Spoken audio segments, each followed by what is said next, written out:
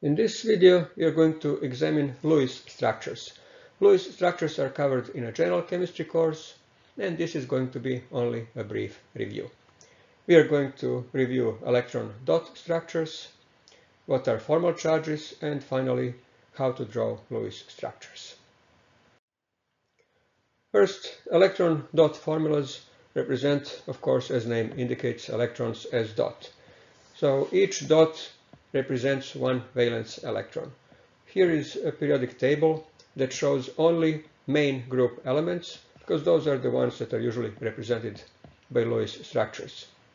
And valence electrons on each atom are represented as dots. Note that some of these dots or electrons are paired, some are not. Lewis structures do not imply any particular electronic configuration. So electrons may or may not be paired up, but that does not imply any particular electronic configuration. Some attempt here has been made to show electronic configuration of atom as it is bonded. Not electronic configuration in ground state, but electronic configuration of bonding atom. But again, don't give too much importance to it. And here are some examples of Lewis structures. So typically Lewis structural formula represents electrons as lines, where each line represents an electron pair and free electrons as dots, or unpaired electrons as a single dot. So free electron pair is a pair of dots, and unpaired electron, free electron as a single dot. Lewis structure in middle row can be represented without free electrons and unpaired electrons. So those would be understood that they are there and they are not represented. So representation of free electrons or non-bonding electrons is optional. And finally, instead of Lewis structures, we often use condensed formulas, and they are shown in bottom row. So unlike Lewis structures, condensed formula shows to an extent bonding in the molecule. There are limitations to it, but it does not show type of bonding. So it does not show whether bond is single, double, or triple. And sometimes, depending on how we condense that formula, it may not even show which atom is connected to which one. For example, in last formula HClO2, it is not obvious that hydrogen is attached to oxygen. From this formula, it may appear that hydrogen is attached to chlorine.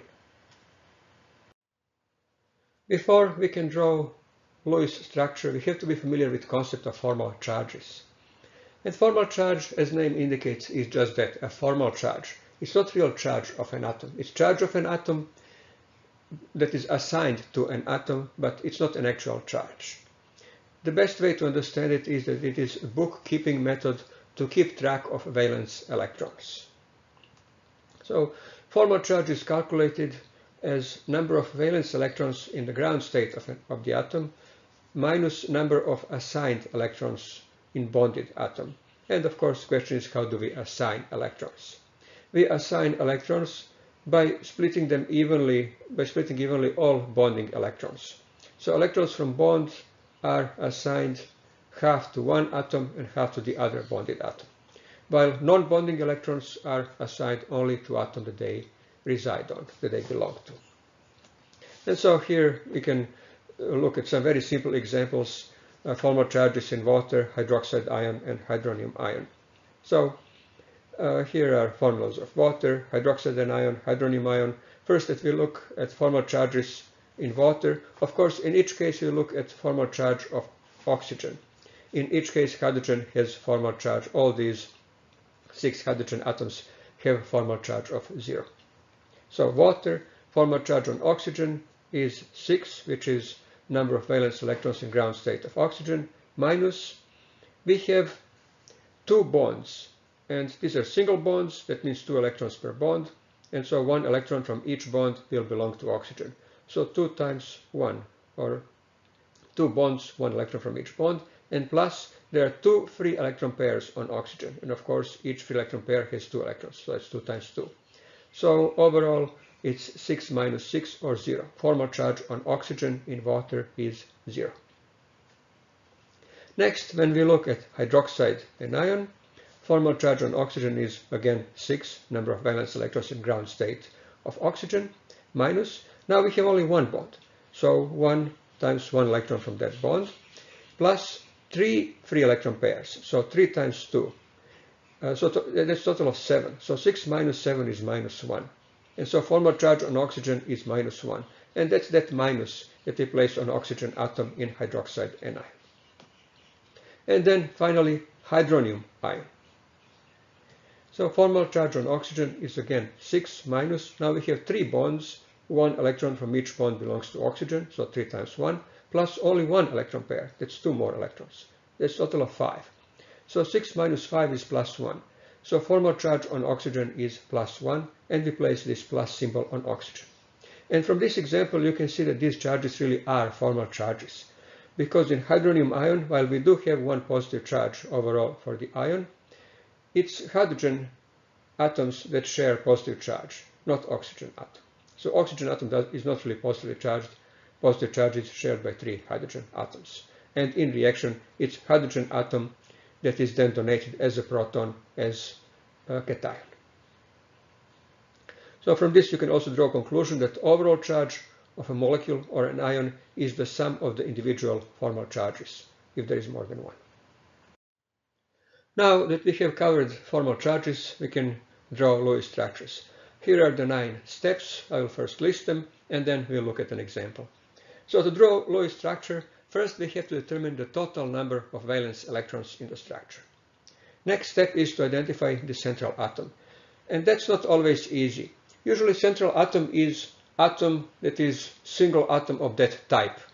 So, for example, in CO2 there is only 1 carbon, 2 oxygens, so carbon would be central atom. SO3, 1 sulfur, 3 oxygens, so sulfur is central atom. PCl5, phosphorus pentachloride, 1 phosphorus, 5 chlorine, so phosphorus is central atom. So that rule usually works. When there is identical number of atoms, like C2N2, then central, in this case atoms, obviously there have to be 2 central atoms. Central atoms are usually the ones that are closer to the center of periodic table. That rule usually works, but not always. And in fact there are a number of such similar rules to help us identify central atoms. But in some cases you simply cannot reason that out, and you have to be told what are central atoms. So usually you can identify central atom, and if you are not told which atom is central atom, simply use this rule that it's atom that is one of that type of atoms. Otherwise you will be told. Then peripheral atoms are attached to central atoms, and finally hydrogens are usually attached to peripheral atoms. But that's not always the case. Sometimes hydrogen is attached directly to central atom, and again you cannot reason that out. When that's the case, you have to be told that. Then next you write a structural formula of the molecule, and you connect all the central atoms to peripheral atoms with single bonds. And of course, if there are any hydrogens, you attach them to peripheral atoms with single bonds. The reason why you use single bonds is that if there is bond, it has to be at least a single bond. So you assume it's at least single bond, and we need to keep track of electrons. Next, we calculate how many electrons we used up to form those single bonds, add them up, and subtract that from total number of electrons, from total number of valence electrons. Now that we know how many valence electrons are left, in the next step, step 5, we distribute remaining valence electrons as free electron pairs on the peripheral atoms. Keep in mind that you must follow octet rule, so you should not exceed octet rule. Even if peripheral atom could exceed octet rule, don't exceed it.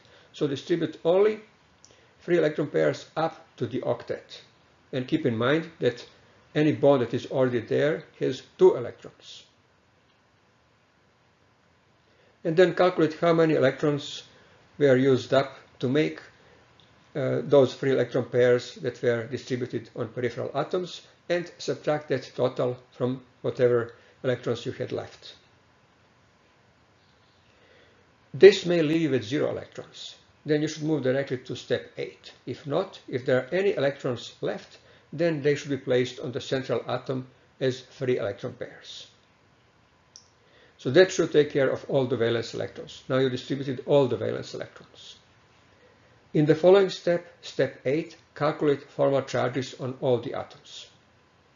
And if there are neighboring formal charges that are opposite, plus and minus, then in the final step, form multiple bonds. So cancel out those charges by moving electron pair from negatively charged atom that has negative formal charge, move that electron pair to make a multiple bond, double bond, or if it's another bond, triple bond, with a positively charged atom. That will remove formal charges, it will eliminate formal charges and generate multiple bond, double or an additional bond, triple bond. And once you have completed that process, you have Lewis structure of the molecule. And here is an example, drawing Lewis structure of chlorous acid, HClO2. So first step is to calculate number of valence electrons. There is one hydrogen, so one atom times one valence electron, that's a total of one valence electron. Two oxygens, two atoms times 6 valence electrons. Oxygen has 6 valence electrons, total of 12 valence electrons. And finally, one chlorine. Chlorine has 7 valence electrons, total of 7. When you add them all up, that's 20 valence electrons. Step 2, central atom is chlorine. We identified chlorine, it's one of that type. So that central atom, peripheral atoms are oxygens, so oxygens are attached to chlorine, and hydrogen is attached to peripheral atom, to oxygen. Step 3, you connect all those atoms with single bonds. That's 3 single bonds. Each bond has 2 electrons, so step 4, 6 electrons were used up to form these 3 single bonds. That means that you are left with 14 valence electrons. In the next step, step 5, we distribute as many electrons as we can on peripheral atoms. So oxygen atom that is bonded to hydrogen and chlorine already has 4 valence electrons from 2 bonds. So it can accept only 4 electrons or 2 free electron pairs. The other oxygen atom that forms only 1 bond to chlorine has only 2 valence electrons, so it can accept 6 more valence electrons or 3 more free electron pairs. So total 2 oxygen atoms between them accepted 5 valence electron pairs, or total of 10 valence electrons. So in the next step, we calculate that we have distributed 10 valence electrons, so we had 14 left. 14 minus 10 leaves 4 valence electrons.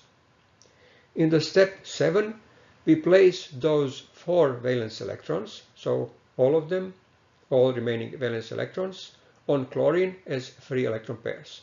So 4 valence electrons, that means 2 free electron pairs. In step 8, we calculate formal charges. I'm not going to do calculation for you, but you can pause video here and do calculation on your own.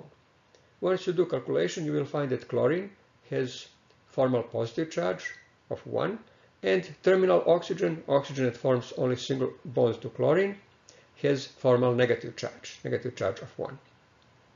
To eliminate those charges, we are going to move one of the free electron pairs from oxygen to form double bond with chlorine. And that's the final step, step 9, and that's Lewis structure. Now, if you calculate formal charges, you will find that none of the atoms has any formal charge, and all of the atoms have their octet fields, except for chlorine, which is third row element and can expand octet.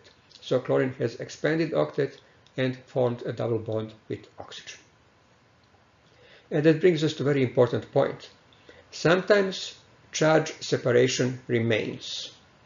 If central atom is second period atom, that means boron, carbon, nitrogen, oxygen, or fluorine, it cannot expand its octet. In that case, if there is charge separation remains, and formal charges remain. So Lewis structure is what we obtain actually in step 8. Molecules like that have charge separation are called Zwitter ions and will be covered later in your course. Here is one more example of drawing Lewis structure, in this case of ion, carbonate ion. So carbonate ion has formula CO3 2-, and to calculate valence electrons, we have one carbon with 4 valence electrons, so total of 4 electrons, 3 oxygens, so each oxygen has 6 valence electrons, total of 18 valence electrons, and finally 2 negative charges. Whenever there is a charge, for each negative charge we add 1 electron, and for each positive charge we subtract 1 electron. So 2 negative charges, 2 electrons. Total of 24 valence electrons. Central atom is carbon, and it's attached to 3 oxygens. So steps 2 and 3 have been combined into a single step to generate formula in which carbon is shown as central atom attached by single bonds to peripheral atoms. 3 bonds, so 6 valence electrons. We had 24 valence electrons, so 24 minus 6 leaves 18 valence electrons to distribute. In the next step, we can distribute actually all those 18 valence electrons as free electron pairs on oxygens. Each oxygen atom forms 1 bond, so these 3 oxygen atoms are actually identical. They form 1 bond to carbon, each forms 1 bond to carbon, and that means it can accommodate 3 free electron pairs or 6 valence electrons for a total of 18. And again, when we calculate formal charges, so to speed up the process a little bit, we already calculated formal charges.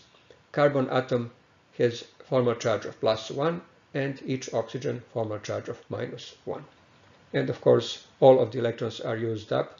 To distribute them on oxygens, we are left with no valence electrons, so no valence electrons are left to be placed on the central atom. In the next step, we form a double bond. By moving at random, we could use any of those 9 free electron pairs, simply move one of those free electron pairs to form a double bond with carbon, and that will form a carbon-oxygen double bond, and this is the final Lewis structure of carbonate anion. Note that there are 2 negative charges left, one on each oxygen, and that's this 2- in CO3 2-, that's that 2-, 2 negative charges that in this case are on oxygen atoms. Of course, this is anion.